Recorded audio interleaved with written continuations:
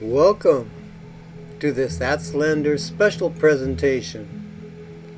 Maya Weavers, Envy in Times of Struggle and Hope. Challenges of Working Collectively in Chiapas, Mexico. Featuring Christine Eber, Professor Emerita, Department of Anthropology, New Mexico State University. She is also Director of the nonprofit organization Weaving for Justice.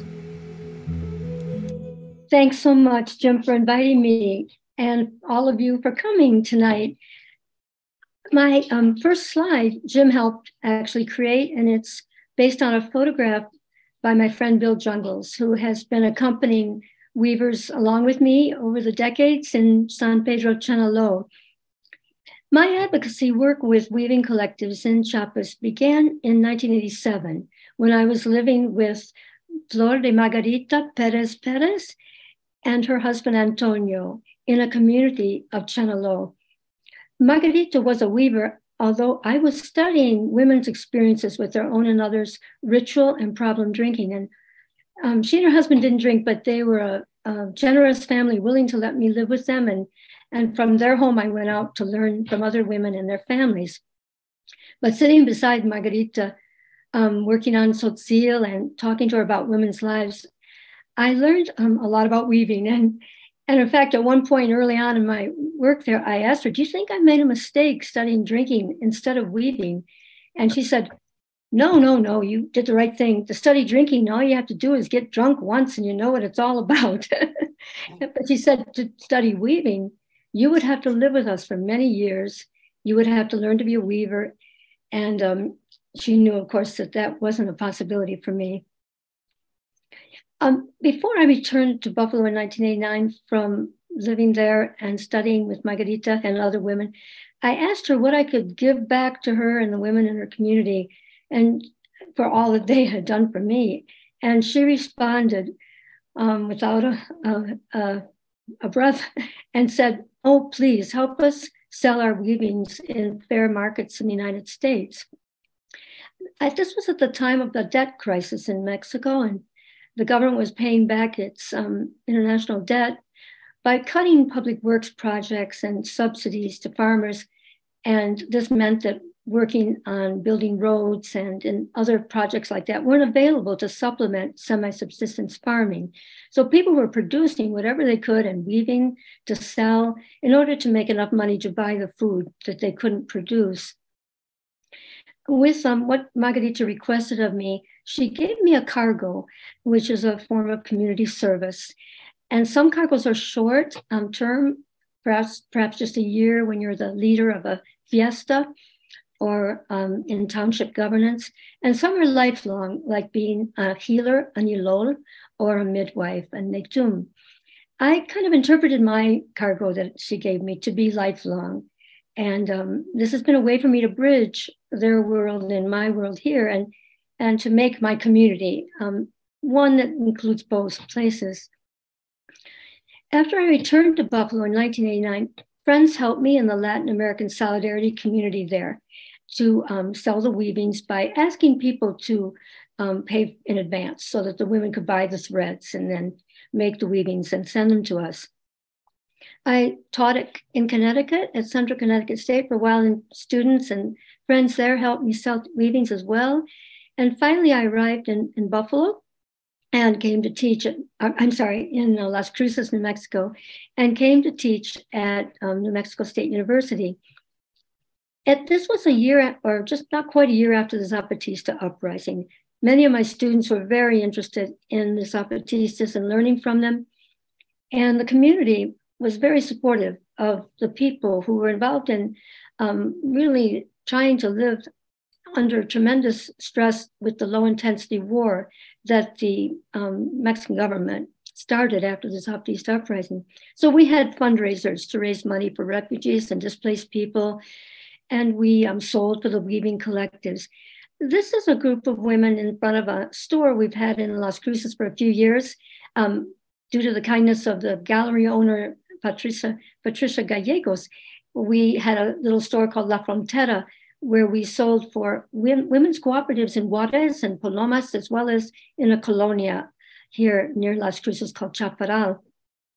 We haven't had any problem selling the beautiful huipiles from Mesoamerica here in our region, perhaps because of our closeness to Mexico and the affinity many people have being Mexican-American here.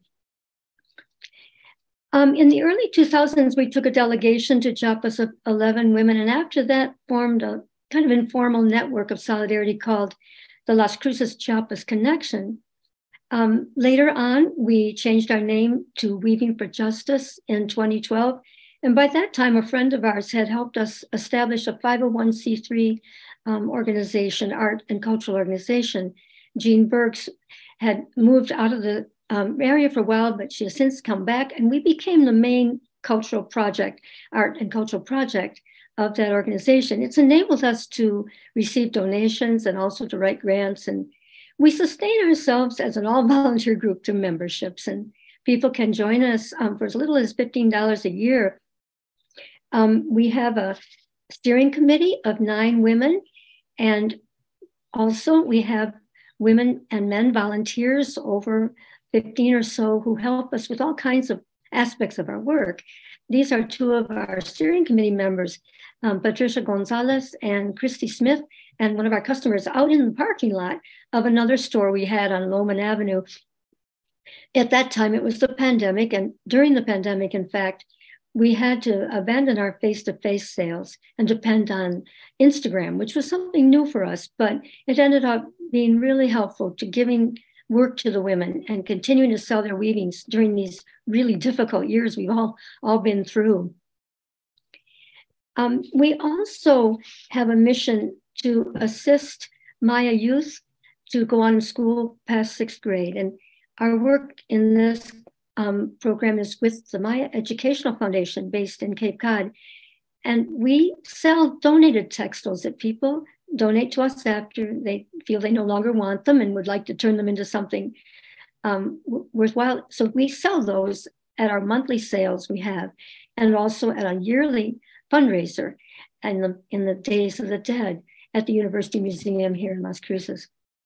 So if any of you have any old textiles that you no longer would like from all of Latin America, please contact me, and we're delighted to receive them from you. We've been doing this for 8 years and have received over 2,500 textiles and other artifacts and various tourist items and other things. Our mission is mainly to help the weavers stay on their land, in their collectives, and not be forced to migrate. And of course, carry on their important cultural traditions of backstrap weaving and embroidery. Our structure is non-hierarchical and pretty much based on our friendships with one another. That has been very strengthening to all of us. There is a downside of the friendship model, however, in that personal relationships are harder to transfer and to sustain, and people can be prone to flows of commitment and also getting your feelings heard, envy even. But we are committed in our group to sustaining our network of solidarity with the weavers and the collectives in Chiapas. We're inspired by them and their efforts to try to abolish the local and global systems that put profit over people and that would bend everyone to the will of those in power. Please check out the chat room for more resources about our work, and our website is on there as well. We have an email list, and if you email me, we have a monthly newsletter that we send out called Solidarity in the Times of Struggle and Hope. We just changed it from Solidarity in the Times of COVID, because we feel maybe we can move into another period, although we're still in a time of struggle for sure. I'm going to move now to the township of San Pedro Chenaló in the highlands of Chiapas, where I began my field work in anthropology in 1987. This is the land. Lands like this are the lands where the original peoples of Chiapas were shunted to when the Spanish invaded and took the more fertile lands. Men have been farming this land, fulfilling their roles as batibinik, true men, raising corn, beans, and squash, and other crops women have been transforming that food into meals for the family and have been fulfilling their roles as Batsi aunts, true women, through also their weaving and household management and child rearing. The next slide shows the cabecera in Chenalo, the head town, with the Church of St. Peter, their patron saint, in the center of the township. Again, these are photos from my early years in fieldwork. 3 crosses dot the landscape in Chiapas communities. These are replicas of the Maya world tree, through down which Sun, the ancient Maya deity, as well as the rulers when they died, went down through the veins of the world tree, the ancient Ceiba tree, into the underworld, mediating the 3 levels of the universe, the underworld, the middle world, and the upper world, to once again renew the world and bring light and sun and rain and all the things that people need to keep the world in flower. The Maya weavers keep the world in flower resplendently through their textiles. And this is a Maya cosmogram image, one of many renditions that they make. This one shows the 3 levels of the universe through the colors, black and magenta and blue.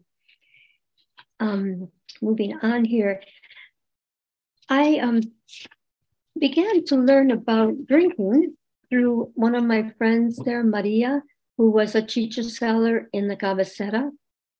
She introduced me to many healers who use rum in their healings and also help people stop drinking when they feel that it's become a problem.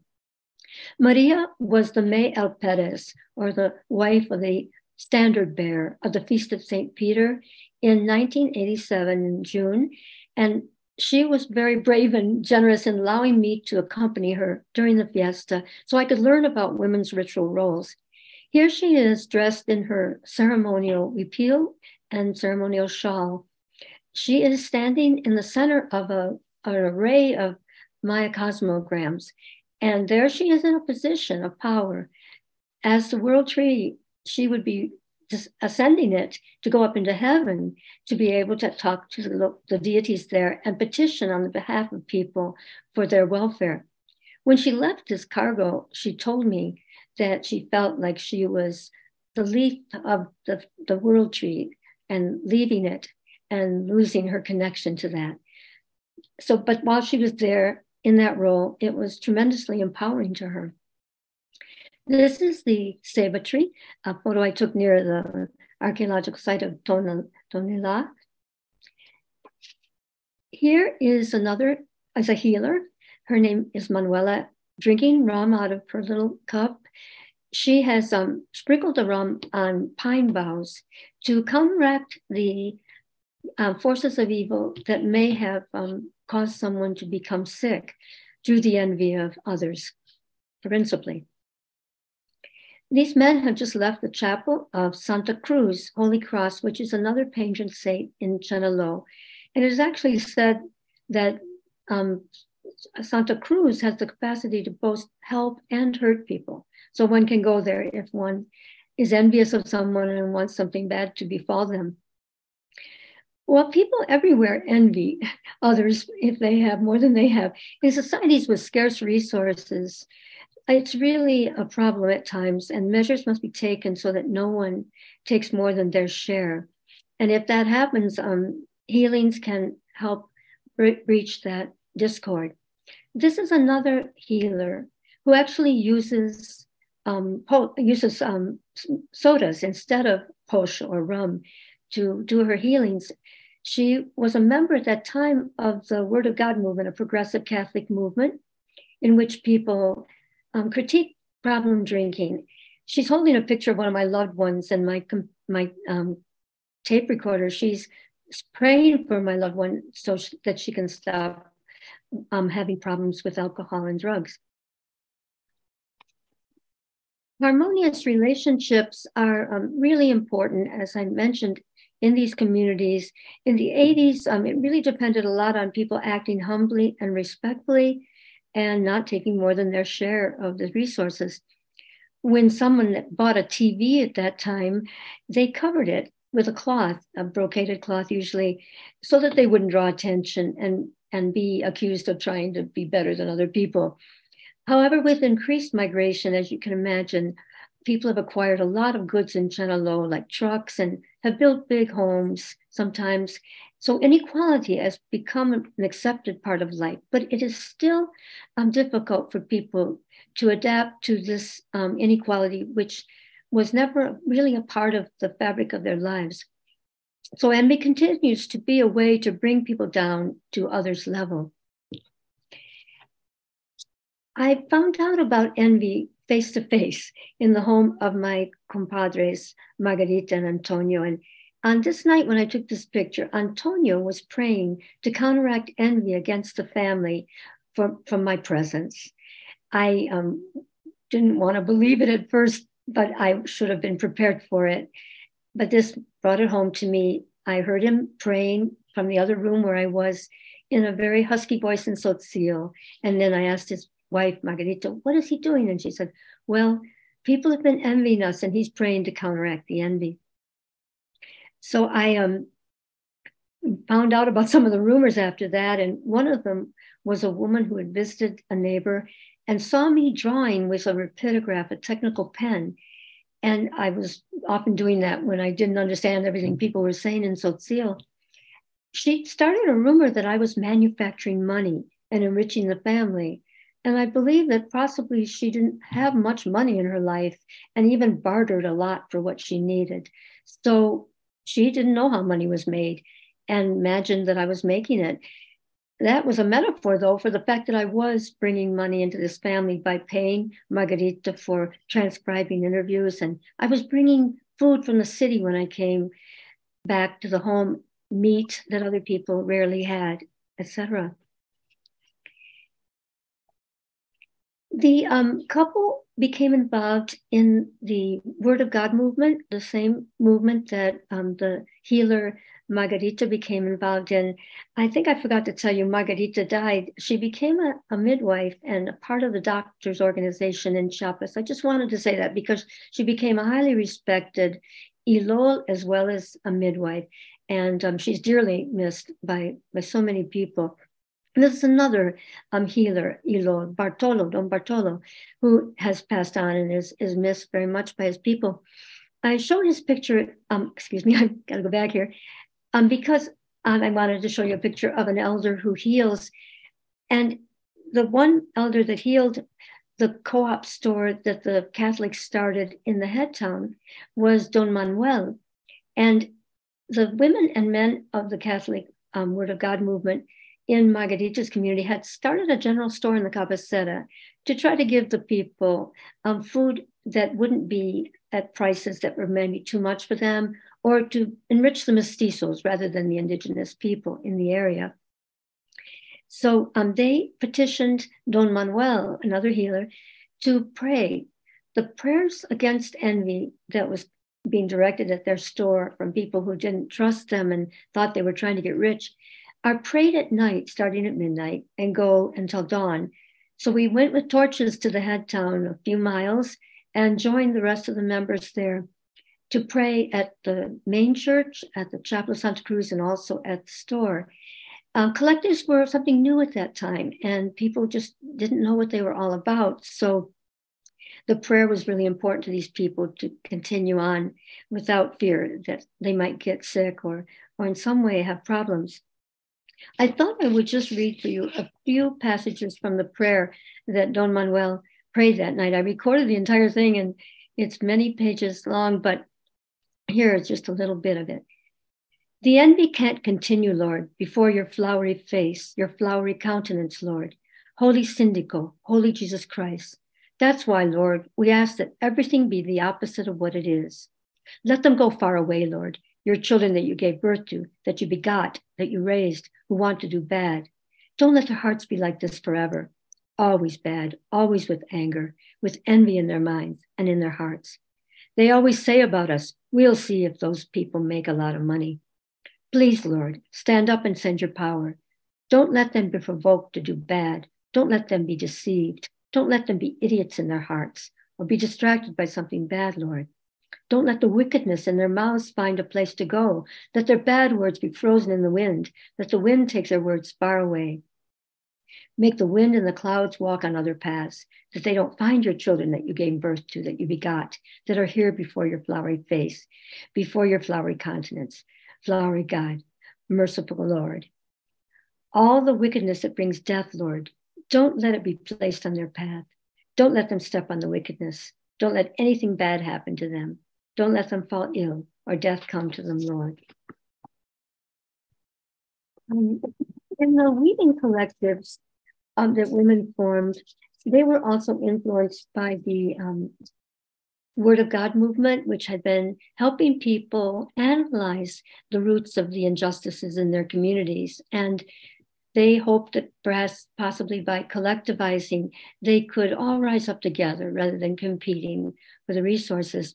This is Margarita with two of her sisters, who were at that time members of a cooperative in San Cristobal, one of the first independent cooperatives called Snaholobio, House of the Weaver. Prior to that, only governmental cooperatives had existed. The women were part of 800 members of that cooperative with their local groups in their different townships of Highland Chiapas. The women were able to sell textiles there and improve their skills with the mentorship of some of the people involved in the organization, but they were not paid in a timely manner. And they were very concerned about that because they needed cash badly to supplement the farming, bring in the foods that they couldn't produce. So eventually the women decided to leave Snaholobio. But as I mentioned, and form their own cooperative, but as I mentioned, they got a great deal of support from that involvement. Here is a celebration at the home of my comadre where they have hung their beautiful huipilos that they made, some of them in wool thread, some in cotton, and they are awaiting representatives from the cooperative store in San Cristobal to judge the weavings in a competition. And that encouraged, of course, them to keep improving their skills. These women are waiting for the representatives to arrive, winding their threads.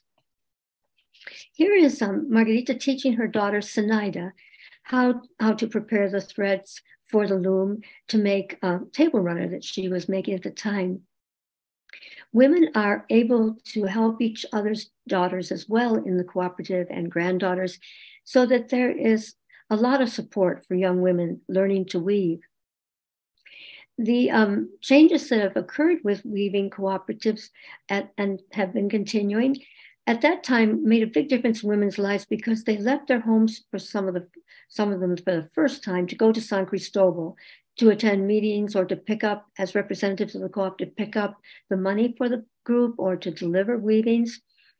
Sometimes they had resistance from their husbands who didn't want them leaving home because women's identities were very much connected to their roles as household managers. Many women were very shy too. They didn't speak Spanish at this time. Only a few women did in the cooperative of the women that belonged to Snaholobio. And they would even put their shawls over their mouths sometimes when they talked to me out of embarrassment. But that was usually when I was not able to understand them completely and they had to speak in Spanish. So I always felt like I heard the colonial enterprise coming through their voices because they just weren't as comfortable in Spanish as they were in Tzotzil. As I mentioned, eventually Margarita and her friends in their local group left Snaholobio and formed their own group called Sobol Ansetik. They benefited from my efforts with people up in the US to sell their weavings through fair trade here. So they felt like they could be independent and continue to grow. Women also always sold their weavings in San Cristobal to store owners that respected them and gave them a decent price, although there weren't many of them. And in prior decades, it was really difficult for women to sell anything in town for a fair price. And I wanted to read just a brief passage to you from my novel, where one of the characters, Magdalena, describes how her mother, who didn't speak Spanish, had to go to San Cristobal to try to sell a blouse to get some medicine for her daughter who was sick. And she said, One time before the government store existed, my mother needed to sell a blouse because my little sister was very sick, and the doctor at the clinic said she needed medicine. I couldn't go with her to San Cristobal because I had to stay with my sister. The owner of the store where my mother went to sell the blouse didn't speak Kpatsiko Sotil, and mother only knew a little Spanish. The senora took the blouse from my mother and held it in her hands for a long time, inspecting the work, as if she were looking for something wrong with it. Mother just stood behind the counter, waiting patiently and trying not to feel insulted. Finally, the owner said, "I'm sorry, but I have several blouses like this one that I haven't sold yet, and I have to sell them before I buy another. I can't give you money for this blouse, but I have a bag of apples I can trade for it." My mother just stood there in shock. In one hand, the woman was holding onto the blouse that had taken several weeks to weave, and in the other hand, she was holding out a bag of apples. What was my mother to do? Take the blouse back or take the bag of apples in exchange? It was late, and she would miss the bus to our community if she went to another store to try to sell the blouse. Plus, the doctor at the clinic had told my mother that my sister needed to eat fruit. So, with the doctor's words in her head, my mother took the bag of apples and left the store without saying a word to the senora. After all her suffering, my mother didn't have any money to buy medicine for my sister or even to take the bus back to our community. So she started walking. If it weren't for the nuns who picked her up on their way to Yaptaklum, she would have had to walk in the dark through the mountains until the early hours of the morning before she arrived home. My mother told me that day was the saddest of her life. Thankfully, women have found some stores, such as this one in San Cristobal, where the owner is very respectful of the women and gives them good prices for their work. But the women primarily rely on selling here in the United States, where they can get dependable sales and better prices. Cooperative meetings of Sobol Ansitik, Women United, the group that the women formed after leaving Snaholobil, opened with prayers.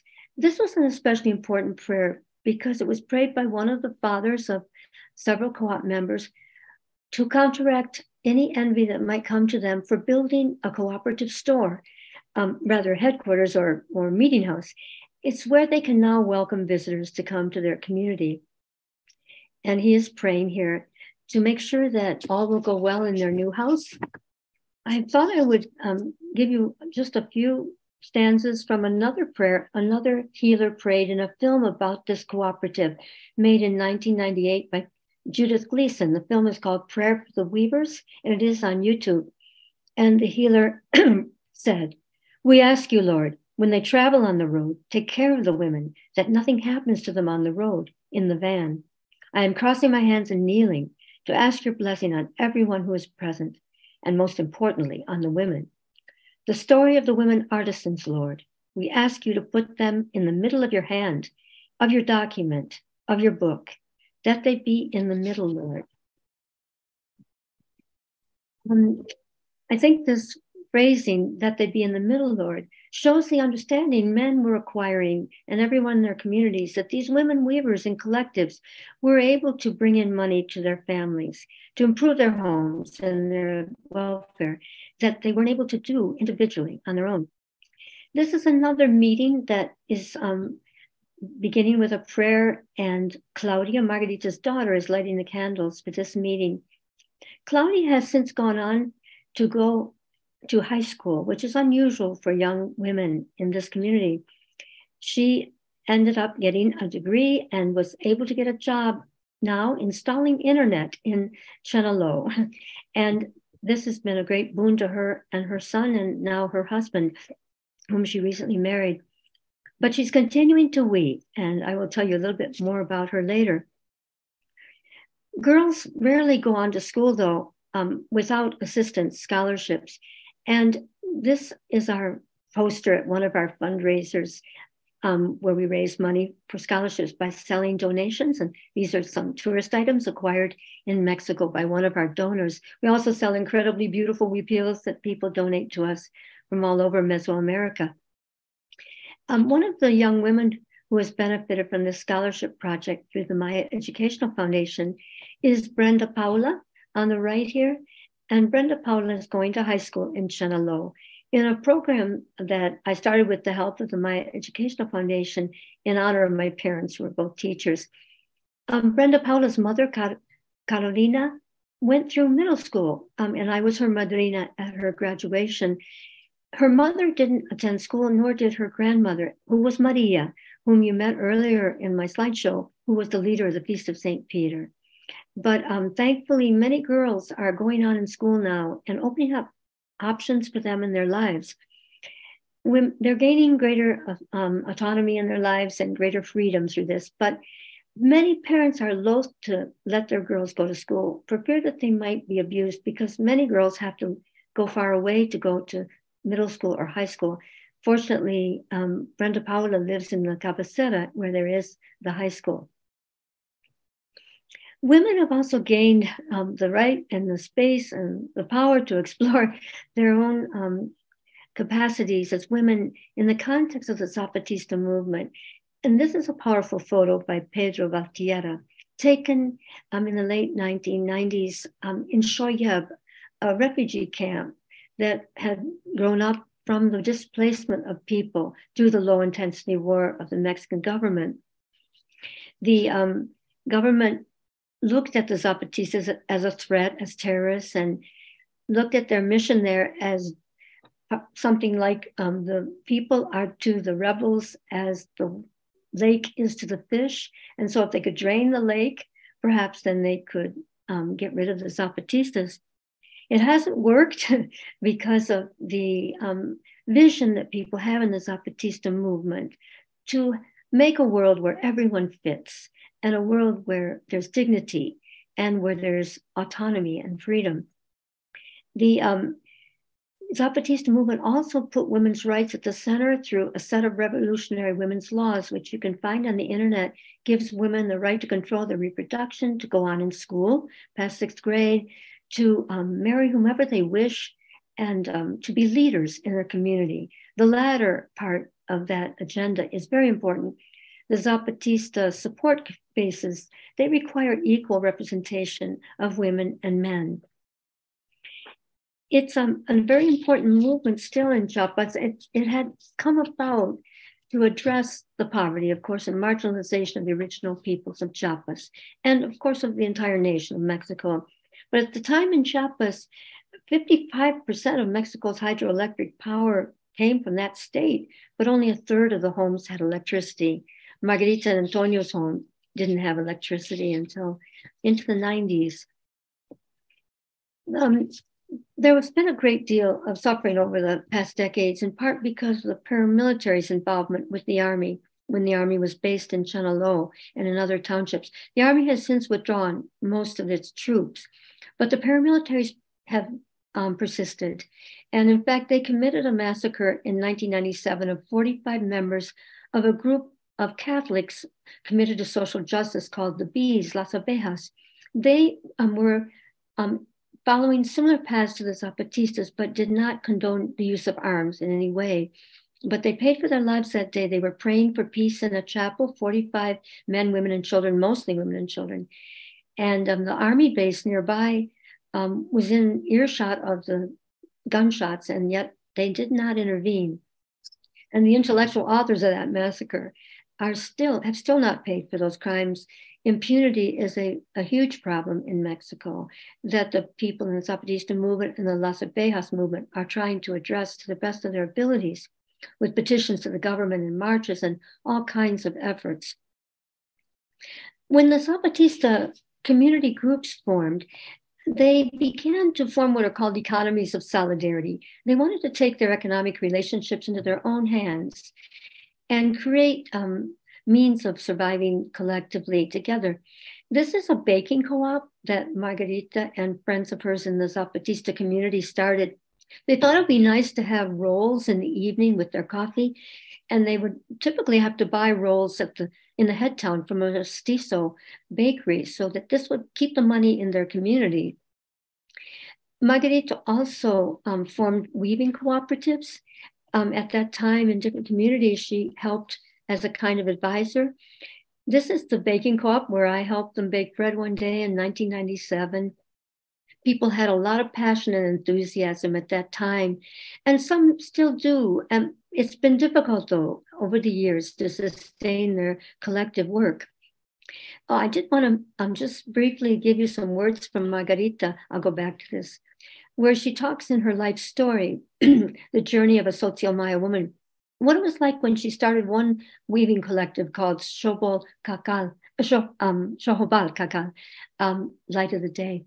It was like planting a tree. First, we planted a seedling and tended it until it grew. We watered it and waited. Our tree grew a little bit each year. We didn't expect it to bear fruit for many years.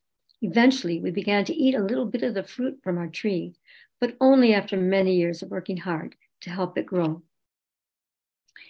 With this next slide, I'm taking you to another township, San Andrés Sacamchen de los Pobres, a Zapatista autonomous township not far from Chenaló, with a township headquarters, or Cartacola as they call it, which is called Oventique.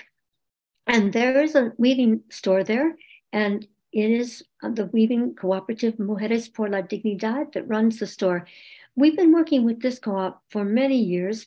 It's had as many as 150 members, but due to the pandemic and attrition and all kinds of challenges, their numbers have diminished now to this year. It was 79, and that includes 9 men. Here at the entrance to the township, you get a feel for what the Zapatistas are concerned about. It says, Zapatista in rebellion.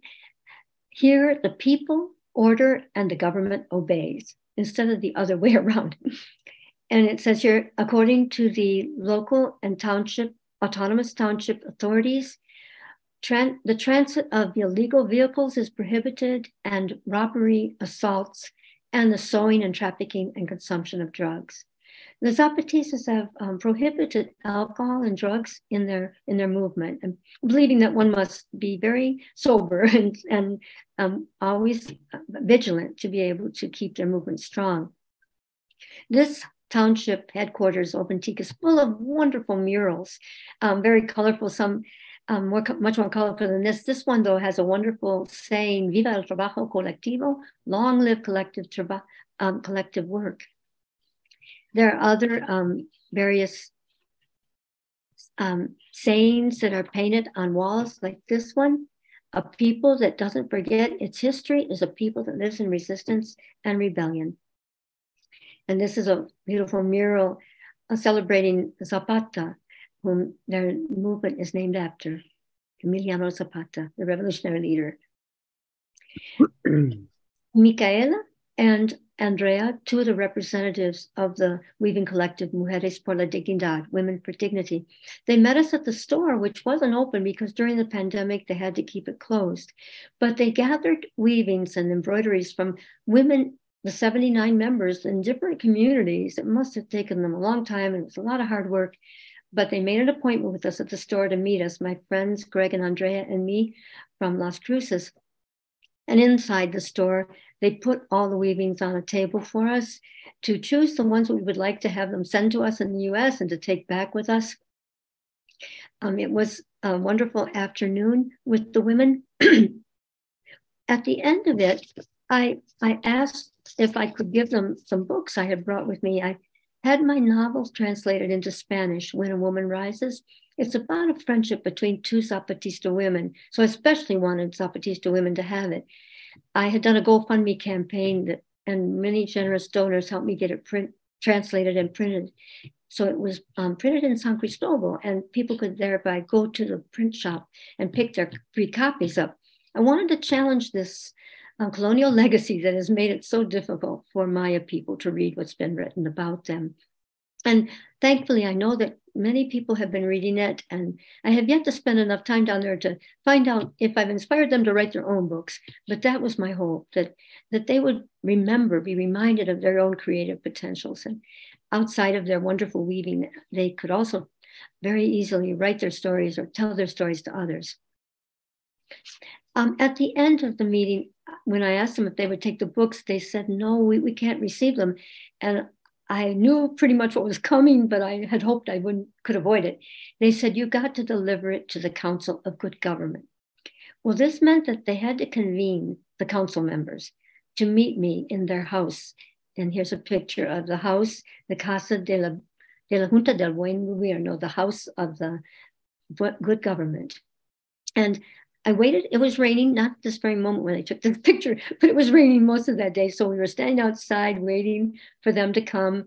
And I'm amazed at my impatience sometimes because I know that things take time. But finally they arrived and I went inside and I was so pleased. There were 3 women and 2 men. And I'd almost forgotten that there would probably be women representatives, even more than men. And they had their masks on, but their eyes were smiling, and they were very gracious in receiving the books after I gave my little speech, and that was that.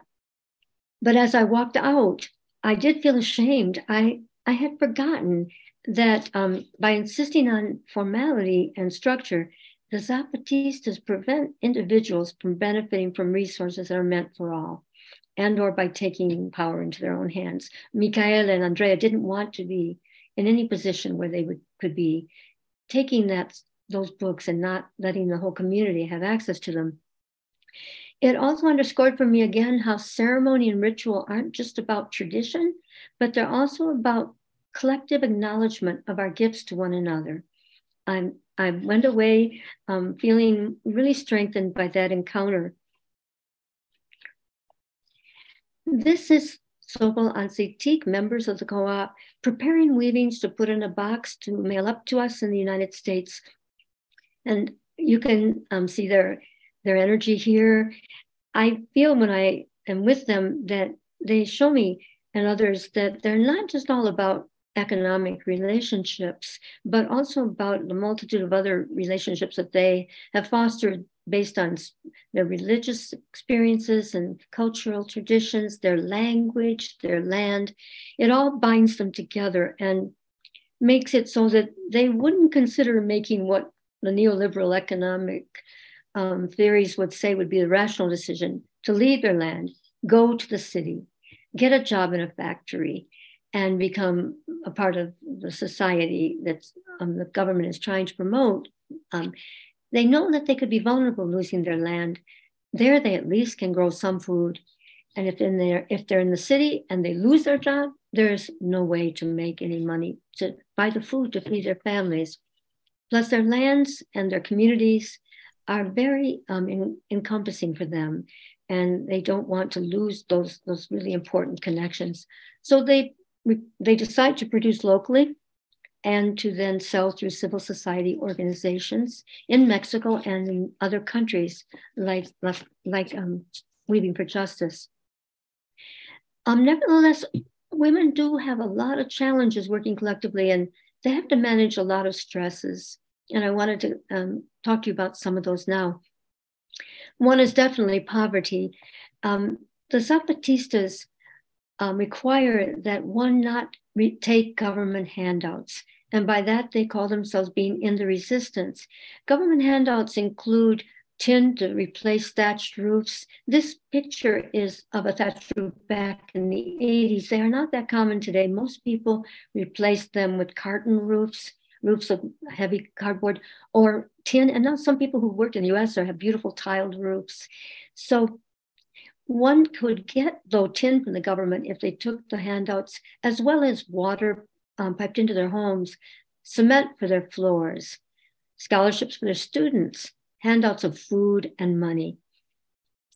The members of the weaving collectives in the Zapatista movement tell us that they have felt that made them unclean, and they felt subordinated and subjected to the government.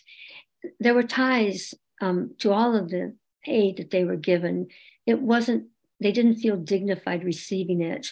It felt like little brothers and sisters. And it's not like our food stamps in our country or our Social Security, which are rights that we have as individuals to receive. And these are dignified gifts from our government. Not really even gifts, but we receive them from our government.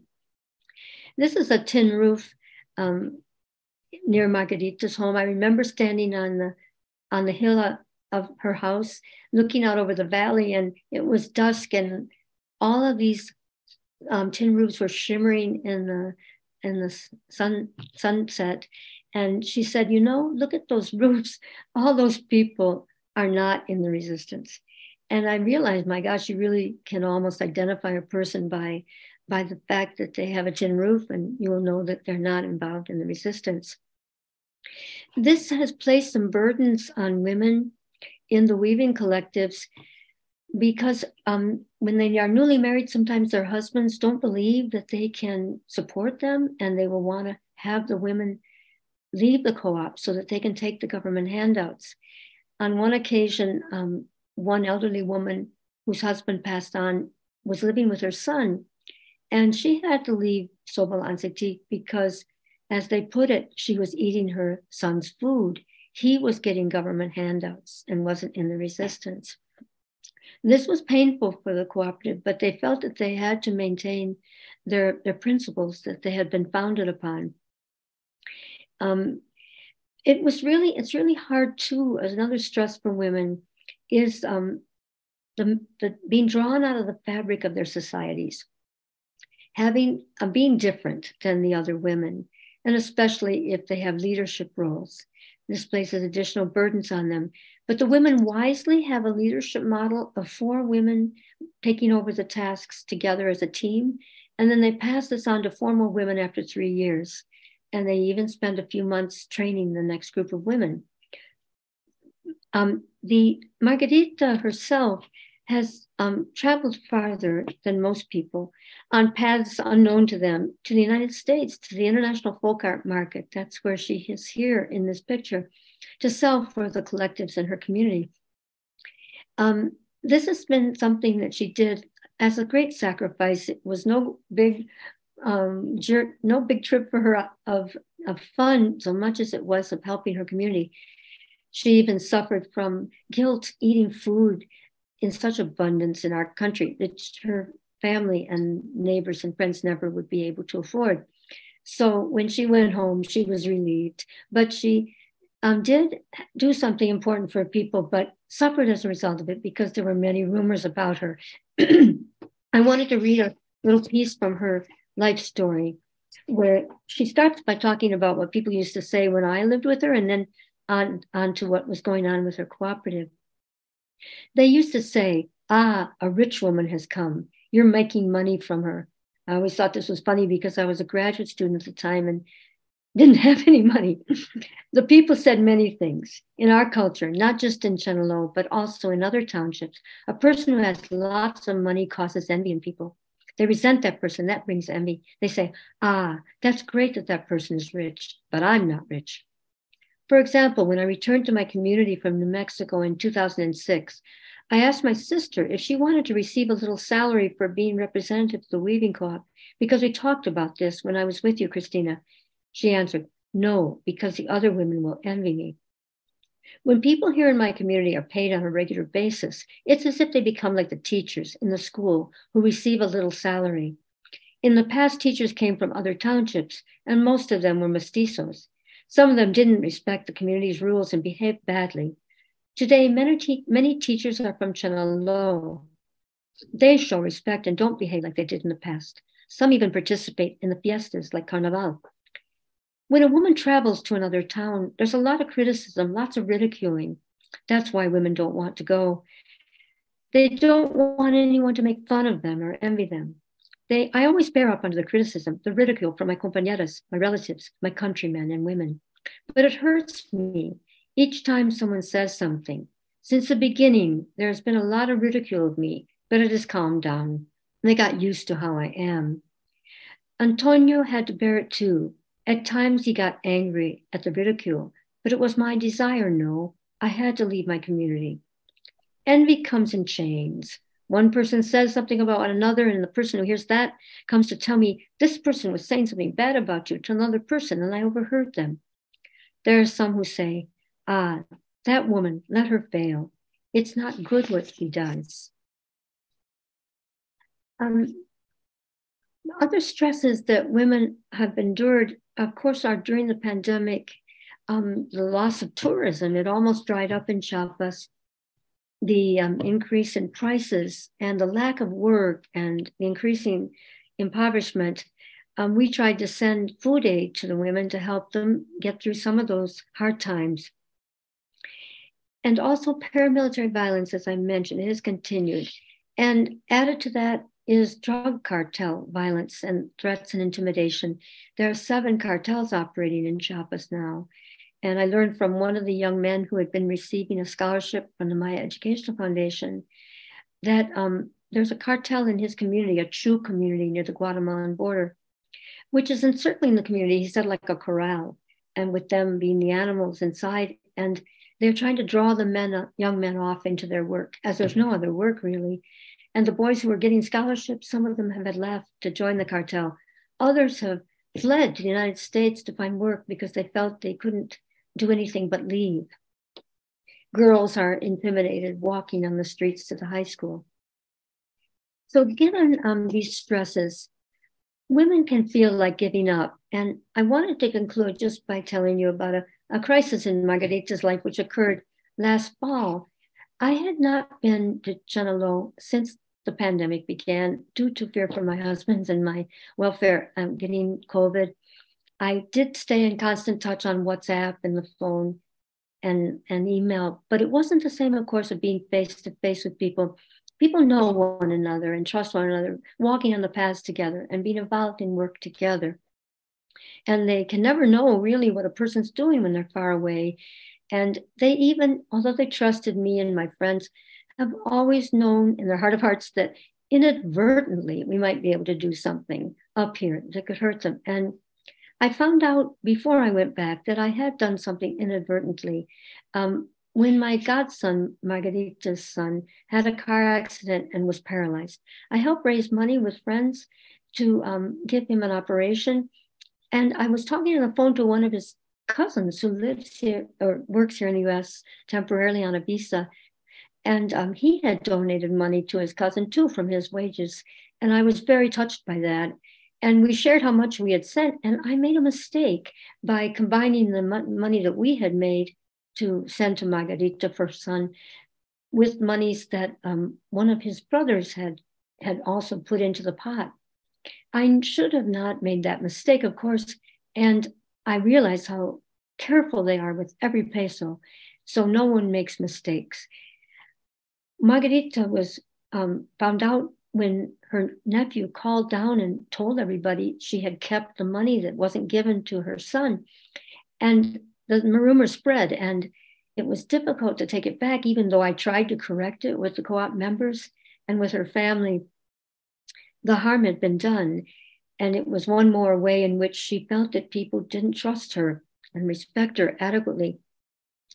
So I went down there that last fall in September and stopped at her house, the first place I always go. And she was making a meal for me with tortillas and chicken soup. But before the meal, she said, "Christina, I have to tell you some sad news and some good news too." And I said, "Oh, okay, what is it?" She was going to wait till after dinner, but I said, "I think you better tell me now." And she said, "Well, I'm going to leave Sobel Antique.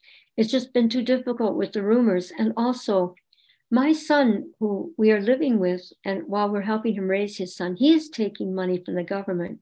And while I'm in the resistance in my heart, he is not in the resistance. And I'm as good as like Manuela, who was eating her son's food. I'm eating my son's food." So with all that had happened to her all these years, and with this crisis this fall, and a diminishing faith, I think, in collective work, she decided to leave the co-op. She did want, though, to form a new co-op, but it was going to be difficult, and she was hoping we could help her. At the time, we were working with 8 cooperatives, and I didn't know if we could add another one. I needed to go home and talk to my friends in Weaving for Justice to figure out what we could do. But eventually, we told her that we could try to help them. The next day, I went to the meeting of the cooperative without Margarita. Her 2 daughters did attend, though, but they eventually left with their mother. The nephew had also accused her daughter Claudia of taking money from the co-op to build a house with her husband. And I worry about the nephew because I think he's lonely in the United States. I think he has a drinking problem, and I think he just isn't clear about what he's doing when he's spreading rumors. At any rate, the meeting was very tense because of all that had happened. And it was clear by Margarita's absence that she was no longer a part of them. And yet she'd been an important intermediary between the co-op and me. We had no prayer to start the meeting, the very first time ever that I've witnessed that. And no meal, no ceremonial meal. Always there's been a wonderful meal of chicken soup and tortillas and rice. I was kind of shocked and saddened. And at the end, we did have a roll and coffee, but I had been there with my friends, Andre and Greg, all day without any food and with a lot of tension. And so I was quite distressed when I left. But while I was saddened, we have been working since to repair damage done to this fracture. And I wanted to show you a picture of the new group that Margarita just sent me last week of that she has formed in her community of Sabalo. And they call themselves Luchom Holom Antitike, women weavers and embroiderers. Some of them don't weave yet and are learning to embroider, and they're hoping to add more members. This is the minimal number we would accept, but we hope that they will soon grow. So it's a fairly happy ending that this group is now getting off the ground. We received our first box just yesterday of their textiles, and I can see that some of it is not that fine, but it took me many years working with the women in Sovalantique so we could develop products that would sell here and that they could keep up their quality high, which collectives help them do for sure, because they can get good prices. They don't have to skimp on time or on the materials. This is a picture of Sovalantique, and looking at it now, even though we took it on a sad day in September, it makes me really proud of this group that they've stayed together for 35 years. We've been working together since the 80s, and this is no small feat. It's very difficult to remain in collectives in any society, and especially with the tensions that they face. I have been asked often, have the women's lives gotten better since they've been working collectives? Have Zapatistas succeeded? And they're really difficult questions to answer, but I go back to words from my friends like Margarita, where they have said to me that they're not expecting change to happen soon and to be overnight, but they are looking for a transformation in their lives so that there will be a better world for their children. But they're doing this for the future generations, not for their own benefit. And I was reminded over the years of something Rebecca Solnit said in her book called Paradise and Hell about civil society organizations responding to crises after disasters. And she said, if you embody what you aspire to, you have already succeeded. And I truly believe that that is the measure of success. These women are embodying every day of their lives, their ideals, and they inspire us in Weaving for Justice to do the same. I'm going to show you a photo now, my second to last photo, of a tour group that came to visit the house of Sovalantique, their meeting house, Casa de Artesanía in Chenalo. And this is a tour group led by Norma Schaefer, who had visited with the weavers without her tour back in March of last year for International Women's Day. And she wanted to bring her tour group there this year, and they came February 25th and had a wonderful time with the weavers and learned a great deal about their lives and purchased some of their weavings. And I heard from the weavers and received many pictures from them. What a wonderful day that was for them. And Norma has said that she's going to bring her tour back next year. I'm ending this presentation with a picture of the Maya woman symbol. This is a woman with 3 fingers and toes, representing the ancient Maya number for women, 3, which was from the 3 stones that hold up the comal that they make tortillas on, like the comal you saw Margarita making tortillas on. And of course, in the origins of the cosmos, in the constellation Orion, there were 3 stones also on the hearth. So this is a symbol with great antiquity. However, the weavers of Sovalantique and any weavers I have known in the community had no knowledge of it. I asked them over the years, do you have a woman symbol? Because they had a man symbol. He had 4 fingers and toes for the 4 corners of the milpa, which is where men have their identities. And that is the ancient Maya number for men, 4. They said, no, we've never seen one. And of course, I thought that was ironic, given that the women are the weavers, but I kind of I thought it was about a product of colonization and things of women being left behind and lost. Well, at any rate, in 1992, I believe it was, the women sent up a weaving, a ceremonial cloth called Wut Codicion, sacrificial victim for whatever reason, I don't know, they call it that.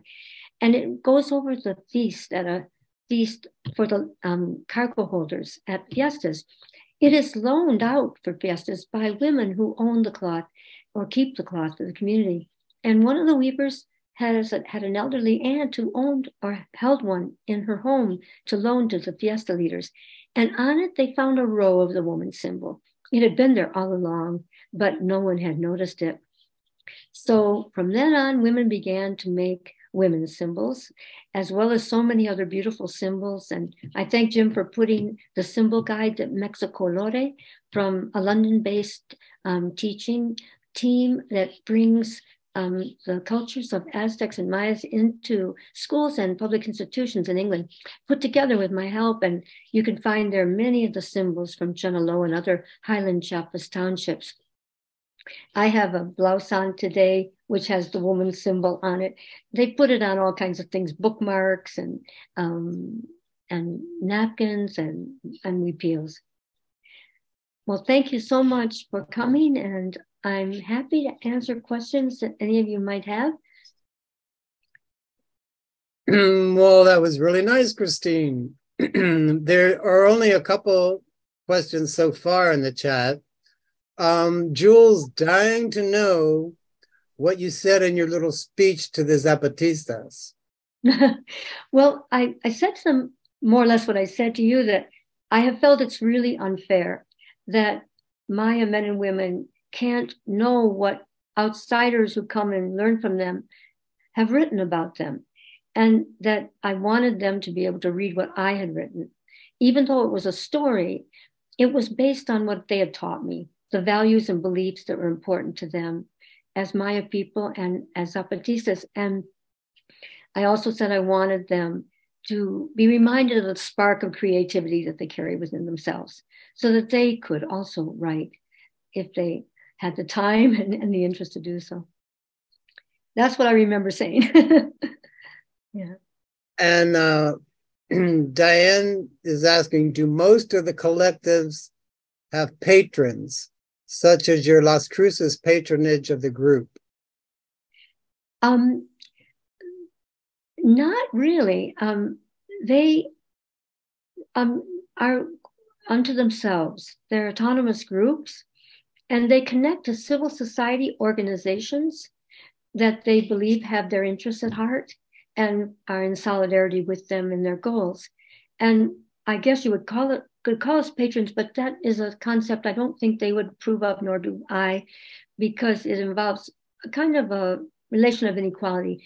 And believe me, I'm aware of how horribly unequal our relationships are, the poverty that they live with daily and the privileges that we experience here. But we try to transcend them by being friends and working together on solutions to problems and on marketing their weavings. So I don't know if that answered your question, but that's the way we conceive of our work in Weaving for Justice. And they conceive of us as sisters and brothers. They use the term hermanos and hermanas too, as well as compañeras and compañeros. This is important to them, that we are together in the movement, the resistance movement, trying to make a better world for everyone. Maya is asking, is there anywhere I could see more examples of the weaving designs? They are so interesting.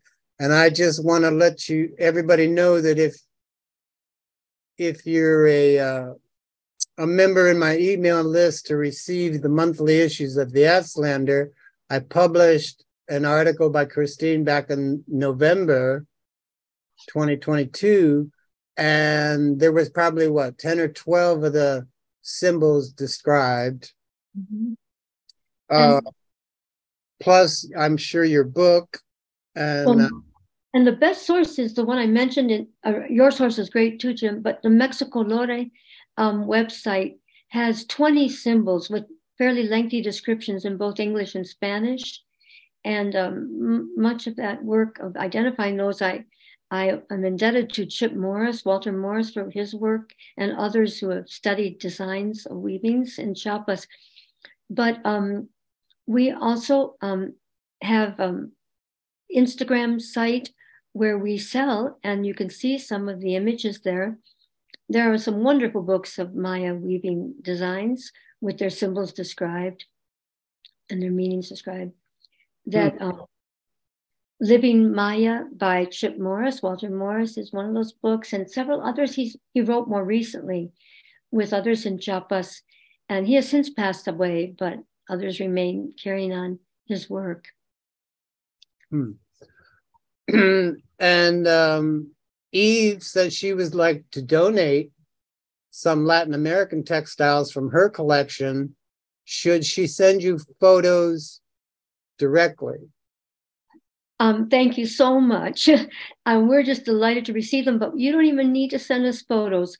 We receive pretty much anything that you would like to give us, that you purchased, that you feel you no longer would like to have, but that you think would sell to people interested in Latin America.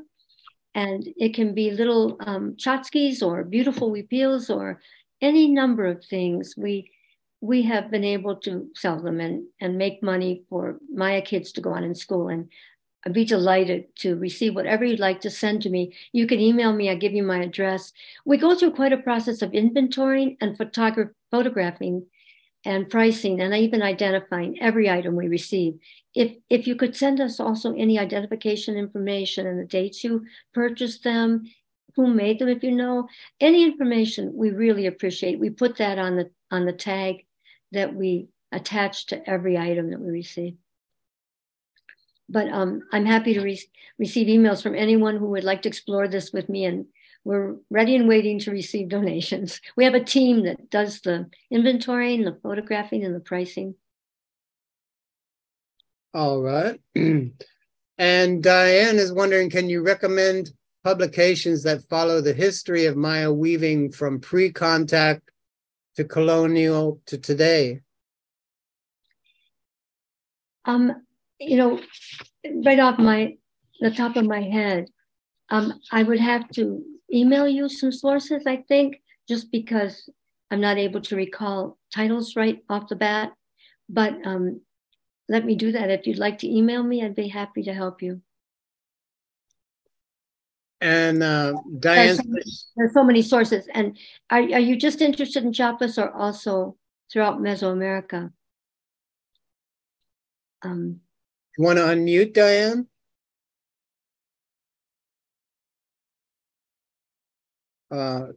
She also says she loves the Mexico Lore UK site. She uses it for her class.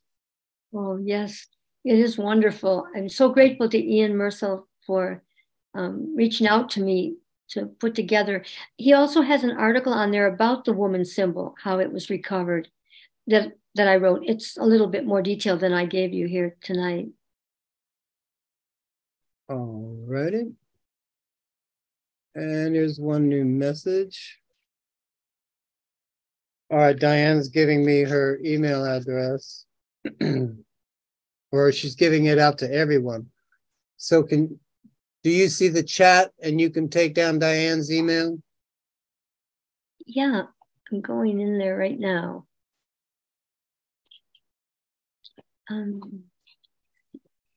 It's right at the bottom. D. Shaw. Okay, great. Diane Shaw, right? Okay. Right.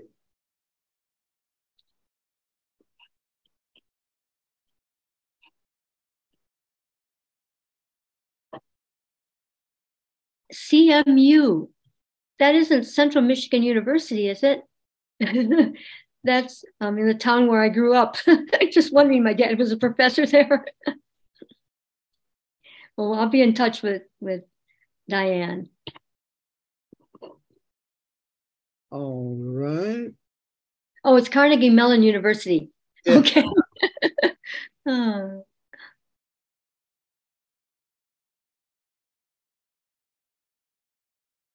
Okay.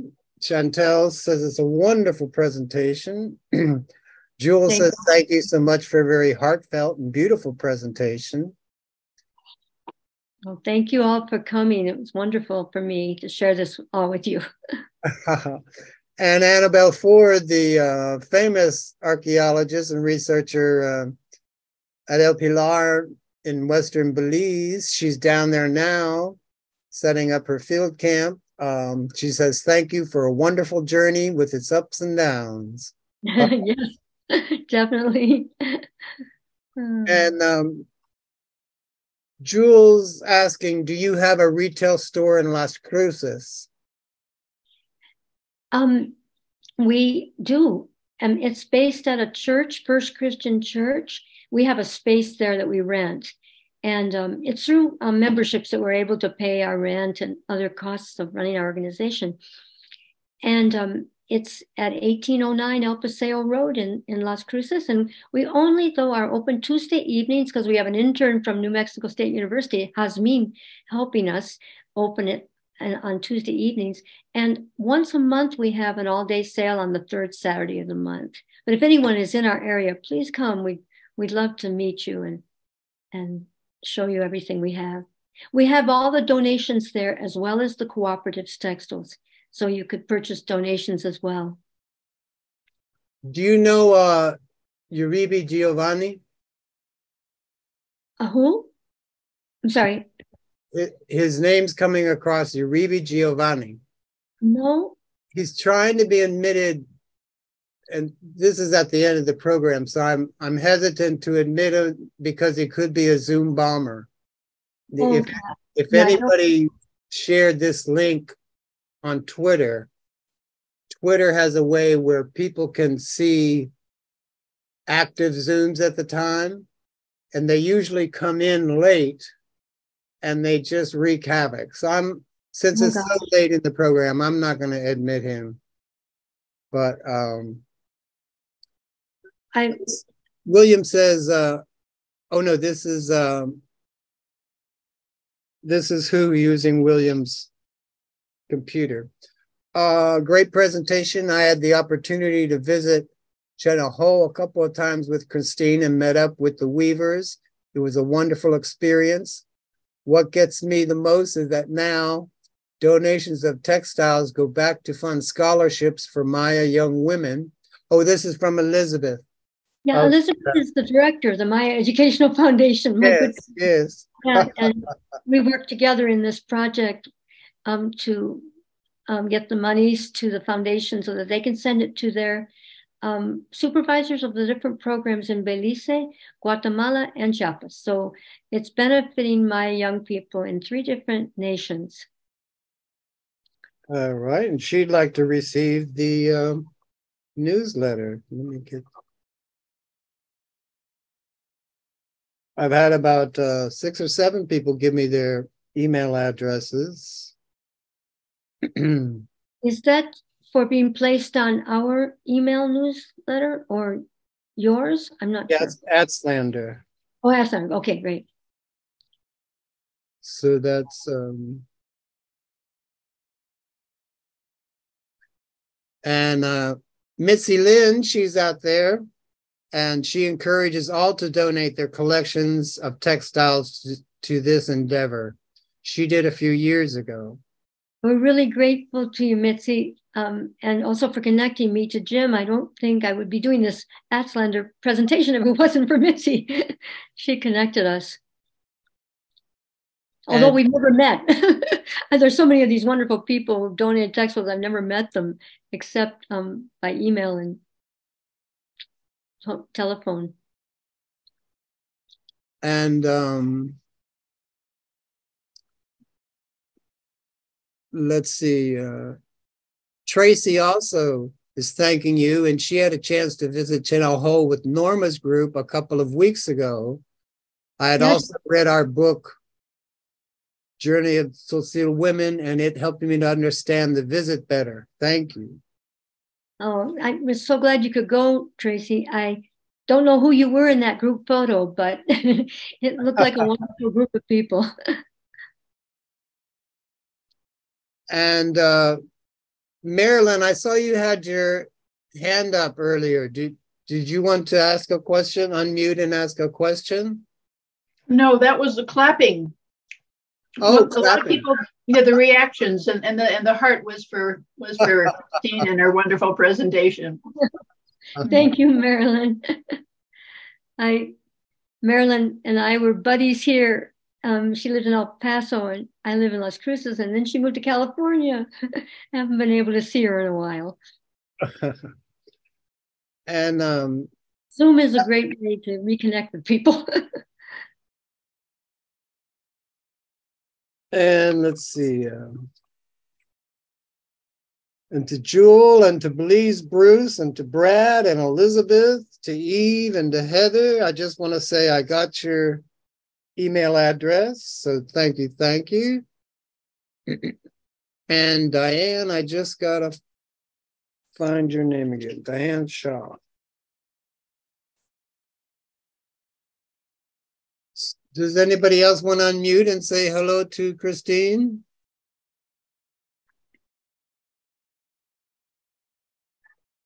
I'd love to. Christine, it's Jewel.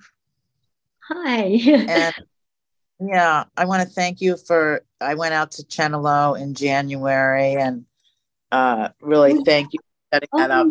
I went with Tom, and one of the things the women asked us that was very moving to me, 'cause it was very practical, but also I said, well, would you like to ask us something? And they said, well, what can we do to sell more things in the United States?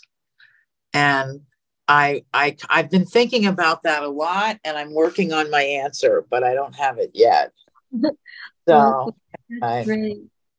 Well, they would always love to work with other civil society organizations like us, if they could connect to another similar group. Sometimes we send boxes that they send us to other organizations that sell them for them in their part of the country. And that's another thing people can do to help. But they can make their own personal connections with the weavers. It's just a matter of establishing a way to get the money to them. And work with them through WhatsApp, and as long as you've met them once at least, to talk with them. And I can always help in my organization with any of this. I think that we're talking more about design-wise. And so maybe you could talk a little bit about some of those challenges, or how that's worked, and how people get paid and all that. I'm curious if you have the time. Sure. Well, getting paid. They have a bank account, each cooperative, and we transfer money from our bank account to theirs through a means that we've explored. And all of a sudden I can't think of what it's called. It's very cheap, the fee to transfer money from our bank account to theirs. And it's right away, it's immediate. We try to address the cash flow problem they originally had back in the 80s by paying them as soon as we possibly can for everything that they send us. And we can do that even before we sell, sometimes because of our memberships, which can temporarily cover what we haven't earned yet to pay them. And as far as designs, it's been a long time of working on products that will, we hope, help them continue to carry on their ancestral techniques and designs. They haven't been ever using a sewing machine, and they don't cut into the fabric. They don't tailor. And we don't ask them to do those things. We want them to continue to make products that they can do on the backstrap loom and with hand sewing. And that has worked really well. We've found a whole variety of products that people want up here. Probably the most successful one, actually, my friend Carolyn, helped me in graduate school to help the women design. It was a placemat based on the tortilla cloth that they wrap their tortillas in a striped cloth. Women are actually buried with a tortilla cloth when they die. It's such a symbol of their lives. And they make these into placemats, replicas of the tortilla cloth, but the size of a placemat. And then they make napkins in different colors that complement the placemats with the symbols of their people on them, you know, from the saints to the women to the men to the toads to the cosmogram to so many other symbols, Quetzalcoatl, the plumed serpent. And this placemat set of 4 that we wrap up and explain a little bit about the symbolism and the picture. We get pictures of the women too. We've made tags for the women so that people see their photo and their name, but only for the groups that want their names known. The Zapatista, pure Zapatista groups like Mujeres por la Dignidad, they don't want their personal identities to be an issue or known. What matters to them is the collective. So they don't ask us to make tags for them. But the other groups we work with are amenable to having tags. I think they know that it helps connect people to them when they can see the actual face of the person who made the product.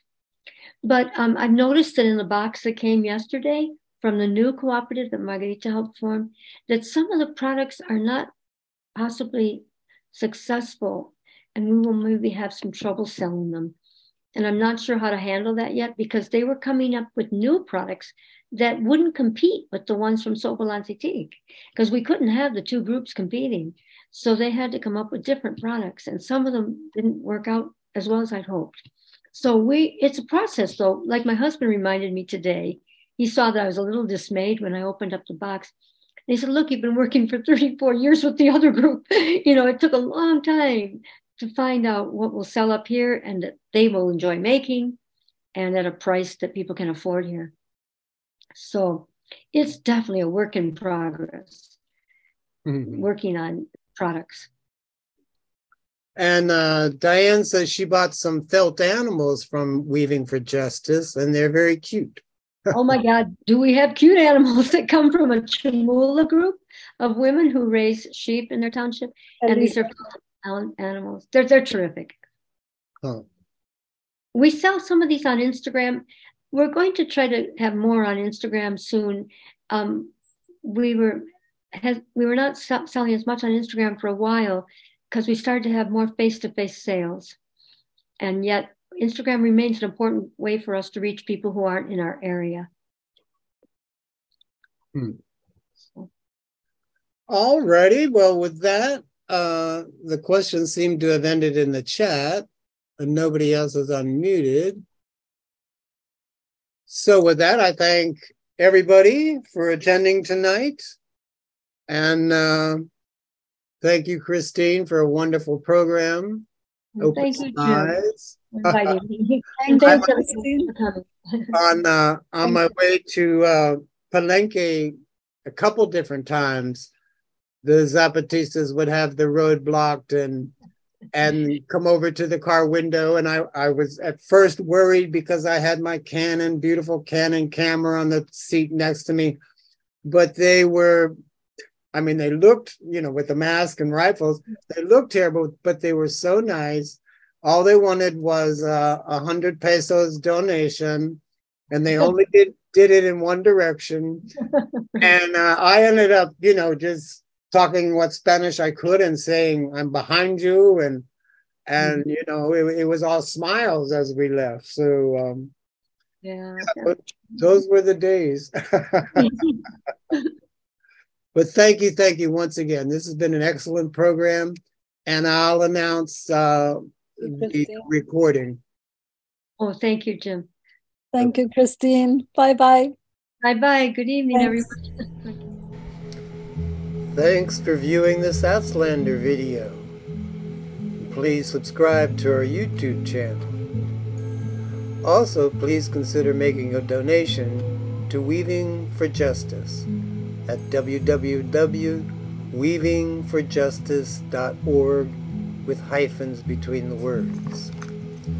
To receive monthly issues of the Aztlander e-magaziine, contact your host, Jim Reed, at mayaman@bellsouth.net. Thank you from Christine Eber and yours truly, Jim Reed and the Aztlander.